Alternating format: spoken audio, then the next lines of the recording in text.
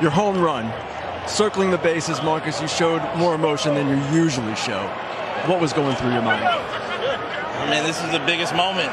You know, the World Series, to put up 4 runs in the 8th inning, be up 5-0 going into the 9th inning after we being no-hit. Just felt so good. Just looked over at the bench, screamed. It's just an unbelievable feeling. I know I keep saying that word, but just to run the bases knowing that we're that much closer felt great. Marcus, congratulations. Thank you.